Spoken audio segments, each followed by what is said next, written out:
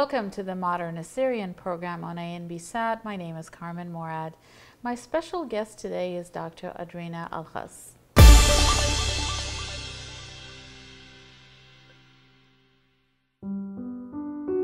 Adrenna Alkhas is the Marketing and Communication Director for the Stanislaus County Fair and an adjunct professor at Modesto Junior College and lecturer at Stanislaus State Communications Department.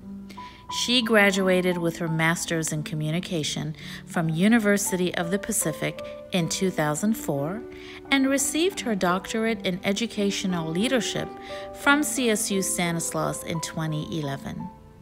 Adrenna's marketing strategies and tactics for the fair have received several recognitions, the most recent being named Publicist of the Year by PR News. Other awards include Honorable Mention for Best Event Marketer for PR News, First Place Awards through Western Fairs Association, also known as the WFA, for Best Social Media Campaign, as well as Second Place Award for other social media categories through the WFA. In 2017, Adrenna was a recipient of the Modesto Bees 20 Under 40 Award. She created the award-winning Empower Lounge at her local fair, which is geared towards inspiring young girls to be great leaders in our community, giving girls the confidence to be themselves through workshops and giving them the skills needed to empower others as much as empowering themselves. Adrenna is married and has 3 children.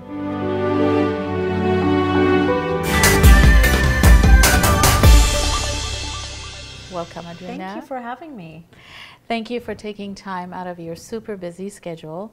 You are a published author, you're a professor at Modesto Junior College, and you somehow manage to handle your personal life, your professional life, and still have time to contribute through all that you do for the Assyrian community.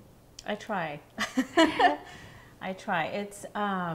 It is a balancing act because, you know, I do have 3 children, I'm married, so, but at the same time, you know, we are educated in this country, and I think those that are educated in this country have to give back to our Assyrian community first.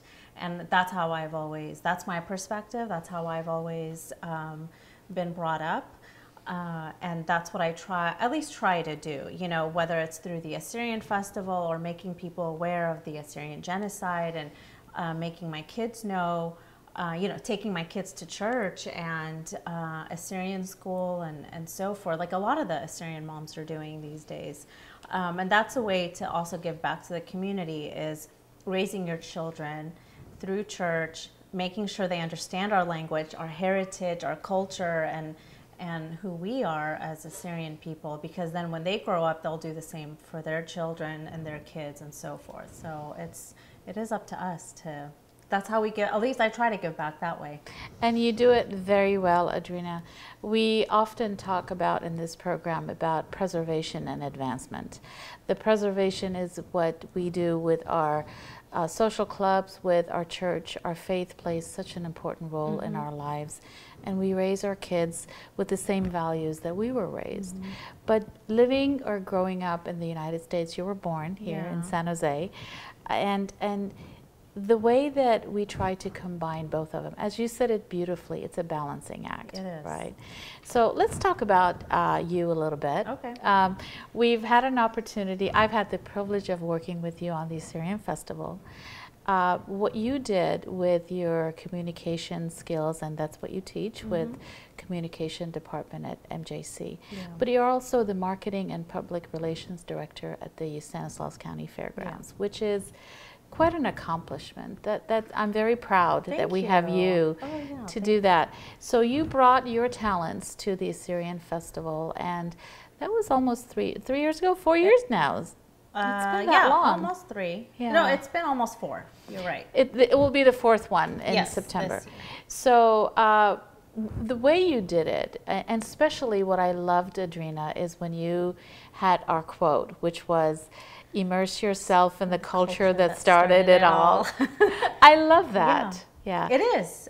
You're inviting people to immerse themselves in your culture, and that's what it was all about. It's about people eating your food, authentic food that is made by the Assyrian women in our church. I mean, that's what the authenticity of the festival is. You know, with you doing the exhibit, you know, the opening ceremony and so forth. That is the authenticity of our culture, and bringing people into our culture was through all these things that we accomplished those few years. So yeah, well, you did a fantastic job, and I learned a lot from your skills and how you do it. So I bet your employers are extremely pleased that you do that for them.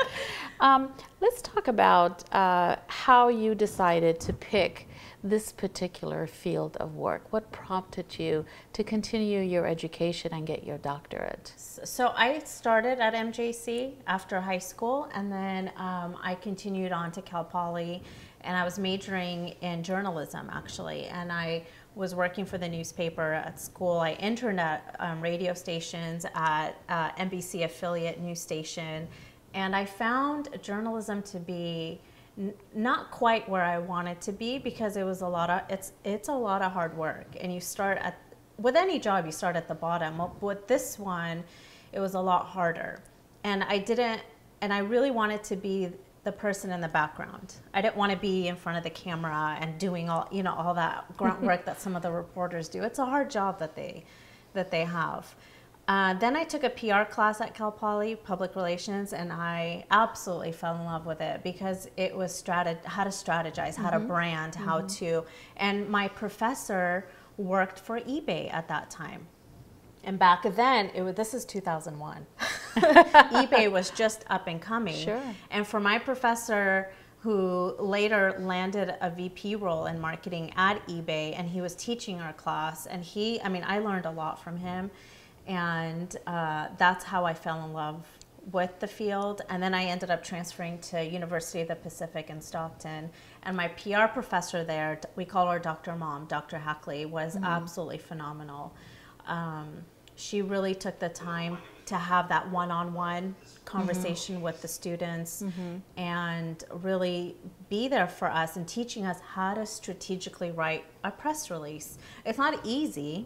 You know, people think, oh, I can write a press release. It's just the who, what, where. No, really, there's a strategy behind it. And you know, you're taught these skills in college, and then, you know, well, the hard part for me was finding a job afterwards, you know, as with any college student. But I think interning and networking during those college years is essential to hopefully your career later on, because you know, networking and knowing the right people should try to get you into those, opening up those doors for you. Absolutely. You mentioned one of your professors. Obviously, I can tell that she mentored you. Yes.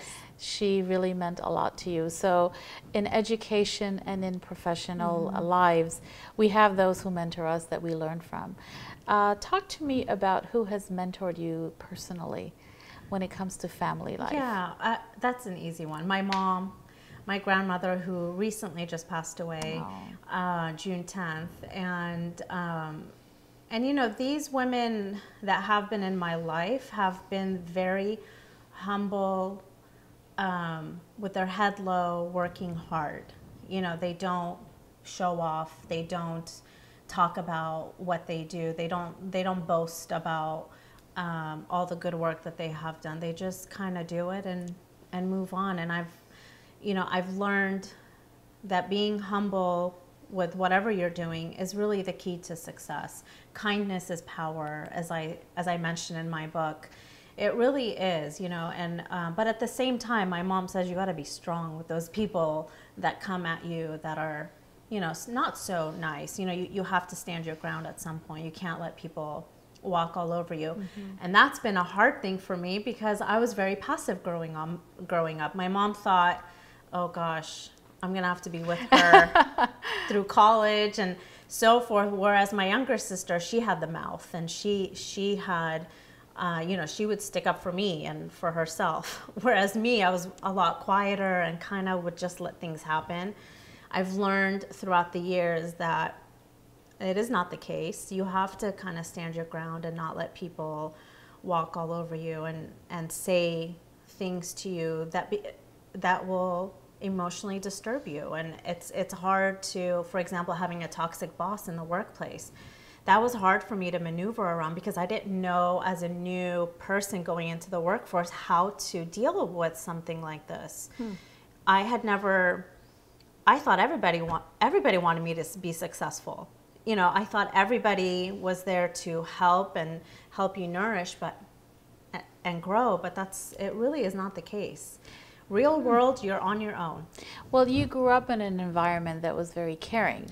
And see, yes, that's the thing is, my parents, yes, they are very caring, and that's what we learned. But the real world is harsh, and that's what I talk about in my book, is really understanding what the real world is before you get there. Because I had no idea. I was kind of, it was just a shock for me to try to maneuver my way with a toxic work environment. So what prompted you to write the book? I know it goes back to your position with the fairgrounds, and tell us about how that came to be, and what prompted you to go from the experiences you had to saying, I need to write my experiences in a book so I can share what I've learned and how it has contributed to my success so others can learn from it. Yeah, and I'm still learning, so it's not like I know everything. I'm still learning myself continuously. And I think the day you think you know everything should be the day you stop working, really, or Very educating people. Because I'm constantly being educated, whether it's my staff or my students, or I tell them, I go, I learn from you guys every day. You know, you're in my class. Whatever you're taking from me, I'm taking whatever I can from you. So it goes both ways. But to answer your question, I started at the fair about almost 10 years ago. 9 years ago. And I went in because they were working with my schedule with my kids, and I needed flexibility, but I also wanted to work, you know, and be out there. I didn't just want to stay home with, you know, as much as it's great staying home, and I, you know, nothing against being a stay-at-home mom, but for me, what worked was having that balance of working part-time and making sure I was there for the kids. So I took the job at the fair as the marketing director, and they worked around my schedule. And throughout the years, I really have learned how to, not to just manage, but how to be a leader. Because there's a big difference between a leader and a manager. Anybody can manage, but you have to learn how to lead people, be a motivator, and be kind to your staff. You can't just be a dictator and tell people what to do. You have to show kindness and flexibility, and you know, they know what is expected, but at the same time, there's things happen. Yeah. We're gonna make mistakes, and we move on. We learn from them. So within those years, I came up with a few years ago the Empower Her Lounge at the fair, which is a lounge geared for girls 16 and older. And really it teaches them how to be good leaders in our community, how to give back to the community, how to brand yourself on social media. We have different topics and seminars that we work with other women who put on these seminars. It's the Well Women Education League. So I partnered with them. And we've had a good turnout, and through that, I was like, you know, maybe if I turn this into a book, every topic that we have at the seminar, if I write a chapter about it, it could be a good book. I don't know. It's mostly for young girls, high school age, college age, that could learn from it. And eventually, I started writing a year ago. And then I hired a writing coach because I was like, how do I start this? That's the hard part, is how do you start? So I did hire a writing coach just to help with the tone. And she said to me, make sure you are writing like you are sitting next to an 18-year-old girl and you're talking to her. And that's how the book is written. Like I'm talking to an 18-year-old. So they can relate to the subject. So they can relate to some of the situations and some of the topics. you know, and also about a couple years ago, you know, my grandmother would always talk about the stories of my great-grandmother, my great-grandparents surviving the Assyrian genocide, which was them, for them it was in 1918 in Oromie. Yes.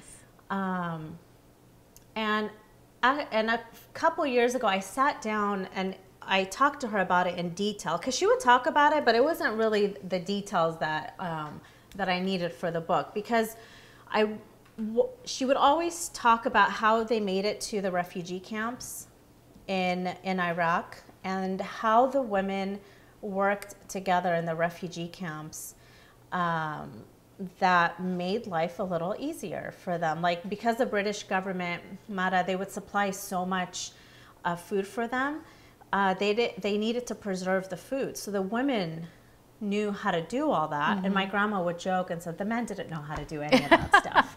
It was the women. You know, Right. And the women got together and educated the kids in these camps. You know, for 6 months they were there. So how else were they going to, you know, survive?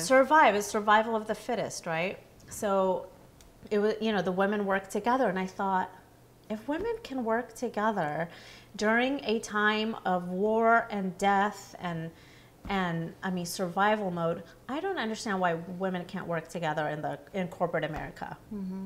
I mean, is it survival of the fittest in corporate America, in anywhere that we work, or shouldn't we work together cohesively to help each other out? Because if you're successful and you help me and I help you, I mean, it's a win-win for both. So that's what the book is really about, is about women working together in the workforce and helping each other out. Because why?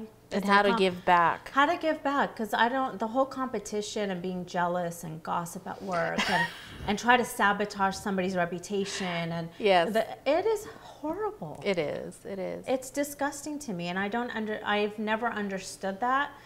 Like you said, because I wasn't brought up that way. So when I went in the workforce and it started happening to me, I couldn't comprehend it. So, and it's not my personality to do it back.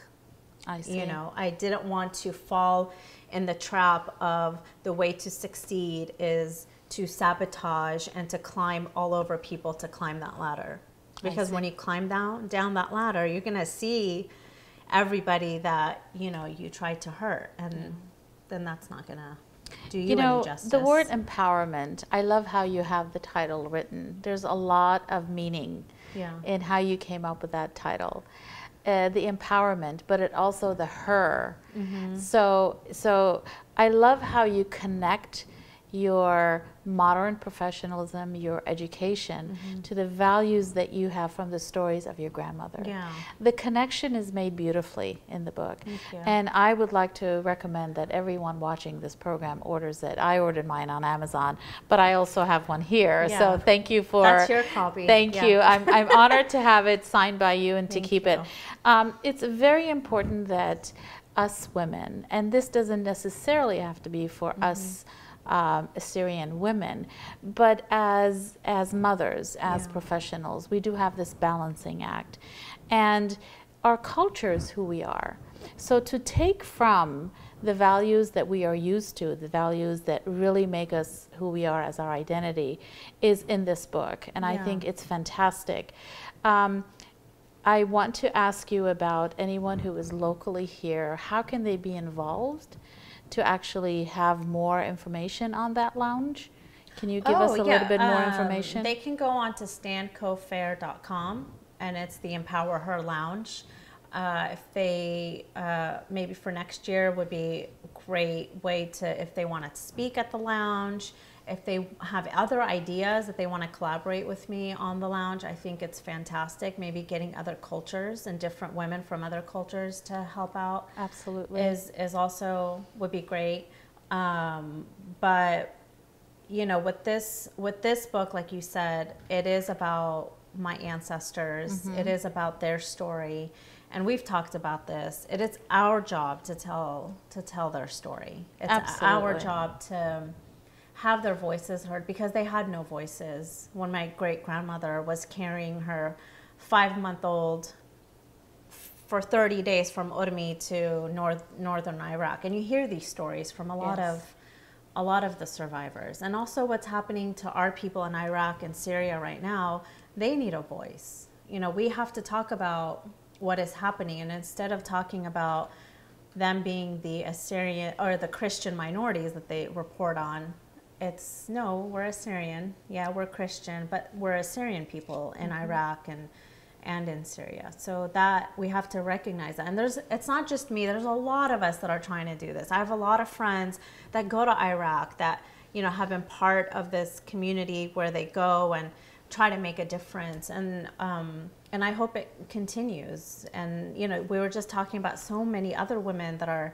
you know, speaking in Harvard or, you know, having all these amazing experiences trying to make the Assyrian name known to the world. Absolutely, at a different level too. Yeah. I think each and every one of us, depending if we were born here like you were, or if we were born in the Middle East or back home like I was, we're offered some unique opportunities, Adrenna, and we each have our gifts and talents that God has given us, and how we tap into them is how we can actually implement them and apply them, whether it's at the festival to have such pride that we all did. How many volunteers? 300 volunteers? I don't know, but we were all dancing, and it's a fun event. It really is. It's fun when it's put together, and it's nice. It really is. It's a sense of community. It's pride, especially when you have non-Assyrians that come and say, "Wow, we didn't know there were so many of you here. We have visitors. Didn't know you guys existed." Exactly. We're always showing off. We exist. We just don't have a country. We're spread all over, but we're here. Exactly. And we're mostly in Turlock, Modesto. Turlock, Modesto, Riverbank, and we're growing. Our community has really grown. We have a history of over 115 years in Turlock. What I would like to talk to you and make sure our audience are aware of, I'm so impressed with the fact that you were born here in the United States, but you are so in tune and connected with your church, with your heritage and culture, and you also teach your kids to speak Assyrian. And what makes that happen? Is it your mom and dad, the way they raised you? Is it they really made sure that you were speaking the language? And share with us some of the things that have now, as an adult, really stick with you and you know are effective. Yeah, and I talk about it in my book. It has to do with my parents, for sure. And my grandmother was constantly around us, and she instilled a lot in us too. But my parents were very strict on us. You can't go sleep at people's houses. Yes. Okay. No sleepovers. No sleepovers, which is something I tell my daughter, she's turning 11 soon, and she's like, "How come all my friends can go stay the night and I can't?" And I said, "We don't do that. I'm not going to allow you to do that. It doesn't. For what? It doesn't make sense." So then I hear my mom's voice, because she told me, she would say the same thing to me over and over. You know, so it's the same thing that I'm telling my daughter, but now that I'm older and now that I'm a mom, yes, it makes sense. Just because we're living in America doesn't mean we need to Americanize ourselves completely. We still have our Assyrian traditions and our values, and my mom would take us to church every Sunday. We knew that was the routine. We had to go. And now my brother's a shamasha, the Raya Vieva, you know, and all this stuff.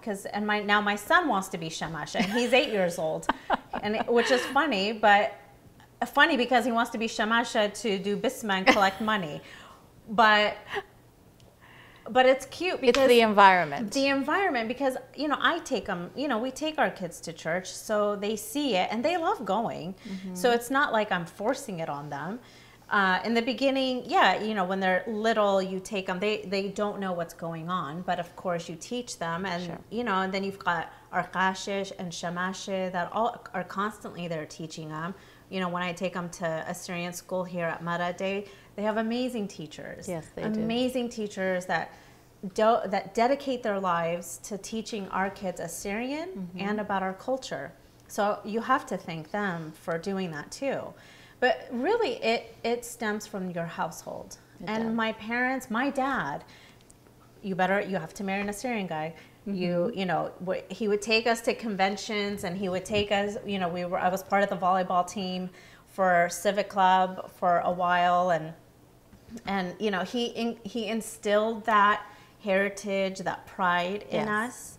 And you know, my mom would take us to church, so we had that part going. But my dad was very strict. You know, we couldn't just go to convention. He was behind us. You can't go to the bar at Civic Club. You got to sit down with me. But he wanted us to be included in all this stuff, just so we could see our traditions. You know, and we do that with our kids now. We try to. So really, it starts from the home, really. And when you instill that in your kids, you know, you hope that they grow up, you know, and having that in them. I remember being at Cal Poly, and my friend Adrenna and I, we were roommates. We were scared to go out because my mom, I was scared my mom would find out. So we wouldn't go out. Literally, we would just we'd go to school. You know, we'd have fun and stuff, but at the same time, we were afraid to do anything because I was afraid my mom was gonna find out. But it was that fear, not that we fear, but it was the respect that we have for our parents. It's that respect that you have, and you know, you try to instill that in your children, because it is all about self-respect at the end of the day. Because the way you present yourself to your community, to outsiders from outside of your community who are non-Assyrian, they have to have that respect for you, because at the end of the day, you are representing the Assyrian culture. You're representing your family. You're representing your parents and your mom. That's what my dad would say. You know, they instill that in us, and it's all about respect. You know, absolutely is. You know, and you know this. You know, I'm sure with your sons and how you were raised, and you know, it's. I have a lot of friends who were raised just like me. So, so I do need to do a shout out to your dad, Jonathan Benjamin and Marina Benjamin. Thank you. Fantastic people, very active in the community. In fact, your mom, Marina, we worked together on the festival committee, very committed and dedicated. So I see she's done a great job. I see the values. I see the values in her, and obviously you pass that on to your children. And going back to the impact that raising a family and parenting, I want to say, made to you. The chapter in your book really touched me, that you interviewed your grandmother and your in-laws. And let's talk about the event that you'll be a speaker at California State University, Stanislaus. It's our second annual Assyrian Genocide Remembrance. It is on a campus at a state university, which is an honor for our community. We've always done the genocide awareness and genocide remembrance in our little private shotapuyata, we call them, or church, which is very important, because this is an event that is for Umta and Ita and combined. But it also makes a difference for awareness, to raise awareness for non-Assyrians. Every historian or scholar that I interview, Adrenna, I ask them, how do we start a conversation about genocide with non-Assyrians? It's such a heavy subject matter, but you and I sitting here today, we are descendants of genocide survivors. We are here because they survived.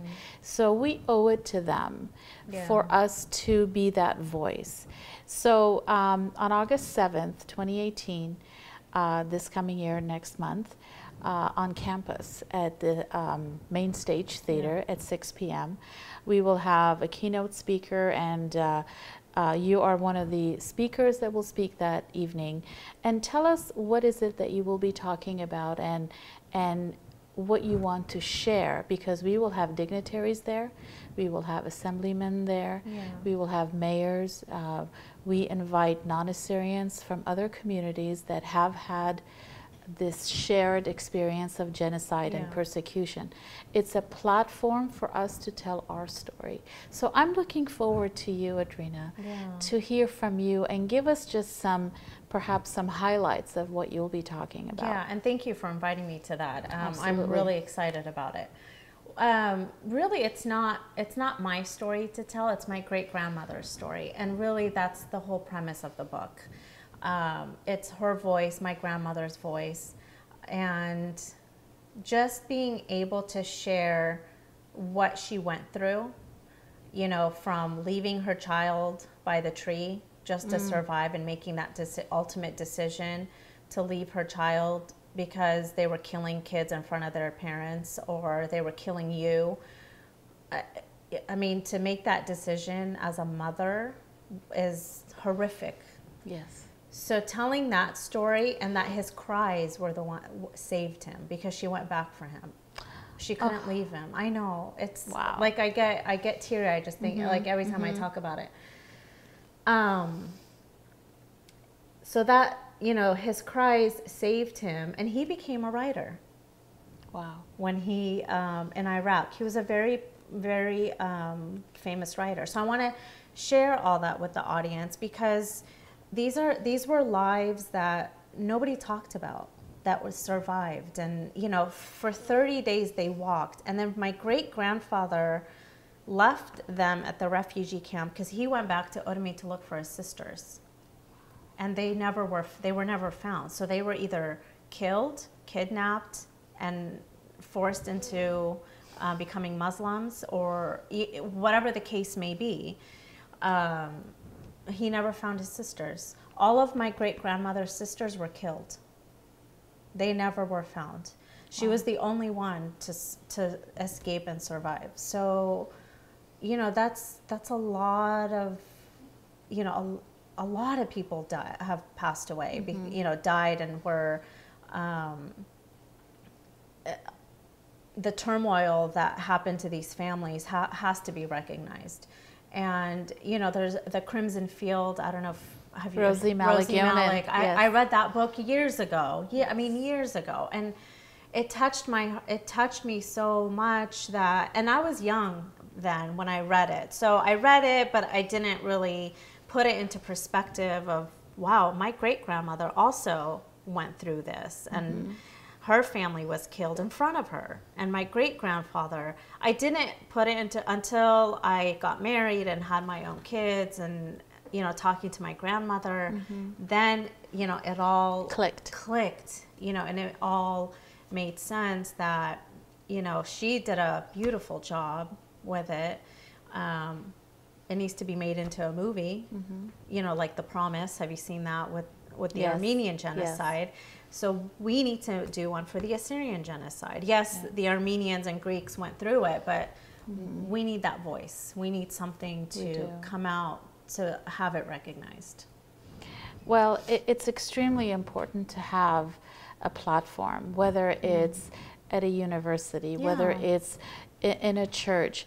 There are children of our kids of our age that this is the first time they're having that aha moment like you did when you read the book. We hear about it. We grew up. My grandfather was always telling the stories and he would get teary-eyed. But I think with each and every one of us, there's a time and moment in our life that we understand it, we grasp it.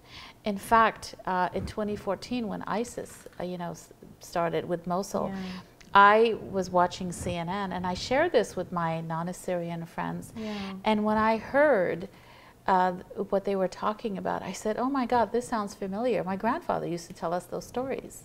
Isn't that sad that history is repeating itself? It's very sad, but we have an obligation and a responsibility in our own way. It is, Each one of us have an opportunity, and I am so looking forward to hearing from you as someone who is so in tune with her culture, with her past, with her future.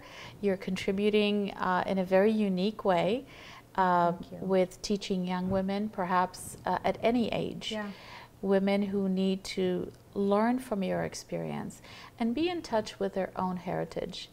That's really a key thing, because if you don't know who you are, then how are you going to educate other people? So it really is the key. And you know, we have a lot of our Assyrian people that have been born here and live here, and a lot of them don't really care what's happening in the Middle East. They say it's not happening here, so who cares? But no, if you don't take care of your own people first, then how are you willing to take care of other people? You know, I understand that the world, we're all human, and there's a lot of people suffering.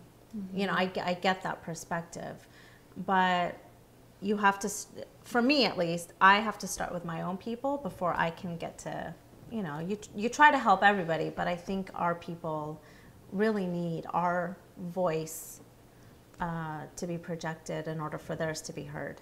Absolutely, you're right.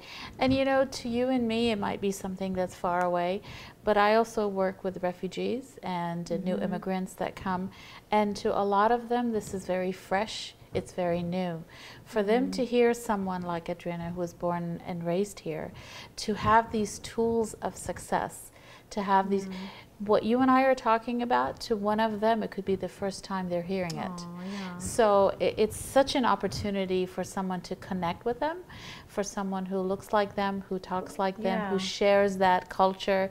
It means a lot. So thank you for writing this book. Oh, no, thank you. This book is amazing, and I really do hope that, of course, we have a shot of it here, but the empower has to do with her, and I think that's so smart. Thank you. I know you came up with it, you have great ideas, but we need to celebrate each other. We need to celebrate each other's success, celebrate each other's achievements and accomplishments, and really contribute to one another, which is the premise of your book. So I completely agree with it. Yeah, and you've always done a good job with it, helping other women and making sure the other Assyrian women are also recognized. I mean, that's how you've connected with me, and it's been wonderful friendship. You Absolutely. know, and I've loved it. So thank you. Thank you, Adrenna. Thank you for all you do. Thank you for contributing. Thank you for writing this book. And we will hear more about Adrenna, and we will see and have her talk and the important, powerful message that she has about the leadership that we each have in our own self-empowerment and how we learn from each other and from each other's success. Adrenna, in closing, do you have anything that you want to say to our viewers and our audience? Perhaps someone at a young age, imagine yourself when you were starting out. I didn't know anything. I didn't know anything. I just, you know, just know that I didn't know that I had to one day make a decision about whether I wanted to be a stay-at-home mom, a working mom, or, you know, a working part-time and taking care. They don't teach you that in college. You know, those are tough decisions that you have to make when you do become a mom. You know, and whether you are a stay-at-home mom or you are a working mom, you know, nobody can judge you and tell you how to live your life. Well, you have to do what is best for your family and for you. Yes. You know, because there's a lot of moms that are better moms when they're working. I have a lot of friends that way, and there's a lot of moms that have a master's degree, they have a high education, but they want to stay at home, and that's okay too. But for the young girl who's in college and trying to make it in the real world, you know, I want to tell them to speak up. Don't be passive. Don't think that you have rights as an employee wherever you work. If something is happening that you know is not right, say something. Have that communication in a respectful way, the dialogue with coworkers or with your boss. I made that mistake of just letting things go and letting things happen, so it would just escalate in my mind, and I learned now to communicate better. Like if I don't agree with something, I say it. I don't agree with you, but in a respectful way. Everything is with respect, and you know, honesty without tact is just plain cruelty, they say. Oh, I like that. You know, it is. Yeah, yeah.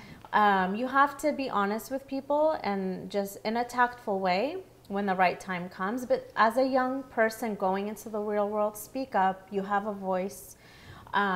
You have time to change majors, and you don't want to go this route, but you want to go this route. You have time. You know, when you're not married with kids, it's okay to do that. It's okay to make those decisions. And sometimes taking on a job that you're not happy with, you find something that you know you're gonna be successful in, that you can hone those skills and use them.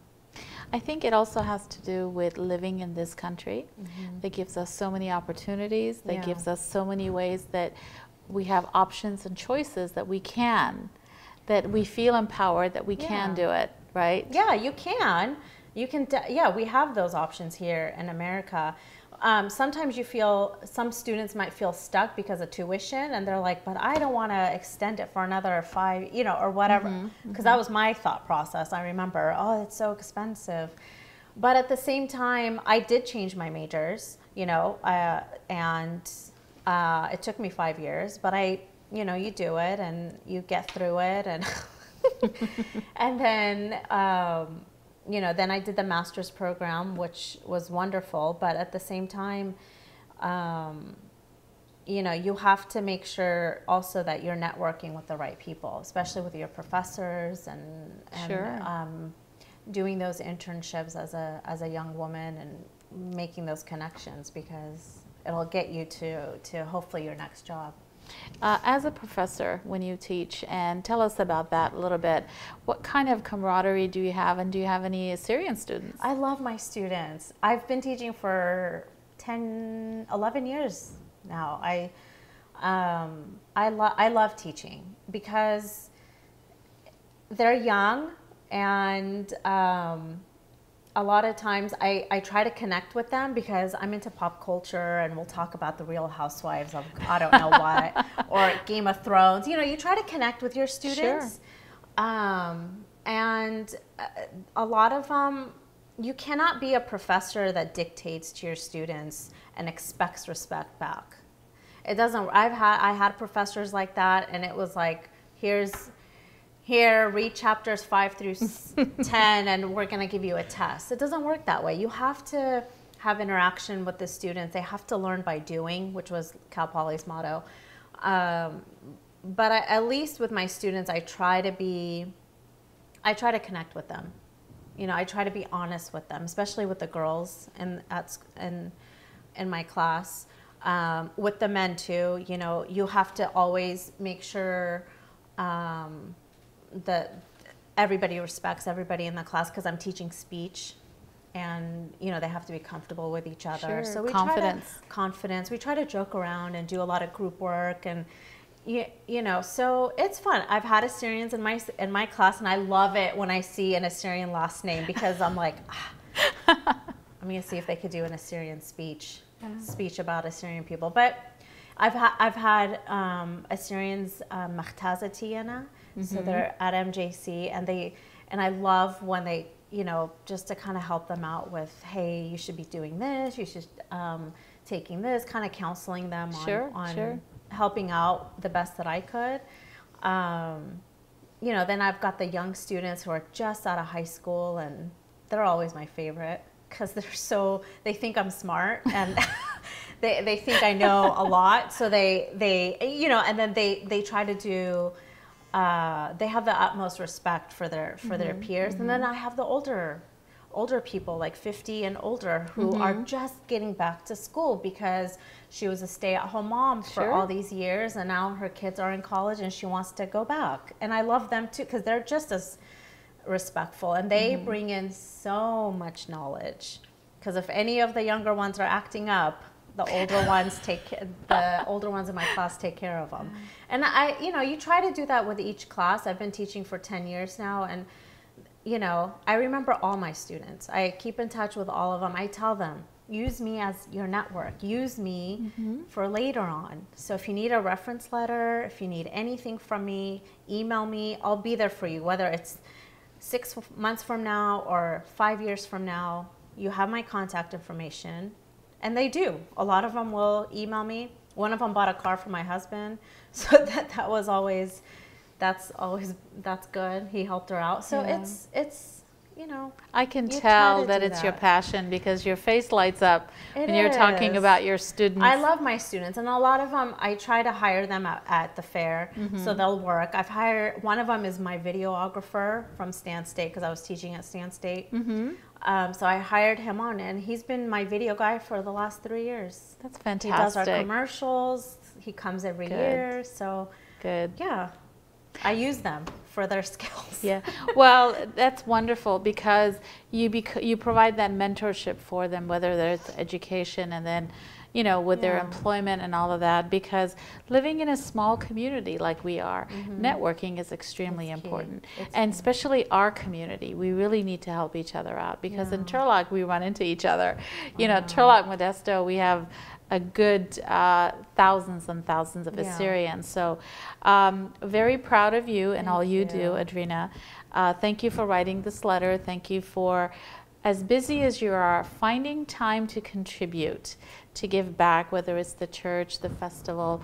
And I know how hard of work it is, but we do need your gifts and your talents and all that you contribute because they're very unique. What you bring with you is something that truly not many of us know how to do. So don't stop.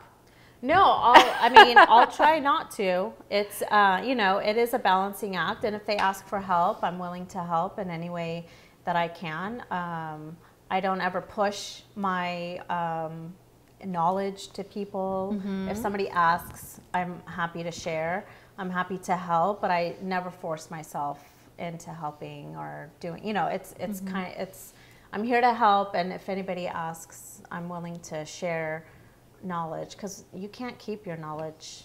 You got to share it. You got to share it. You got to, I mean, what is it that, you know, what's it there for? Somebody had a quote about that, but I forgot what it was. I'll have to email it to you. Email it to me. I'll use it in one of the interviews. Yeah, you got to share your knowledge. You can't just keep it in.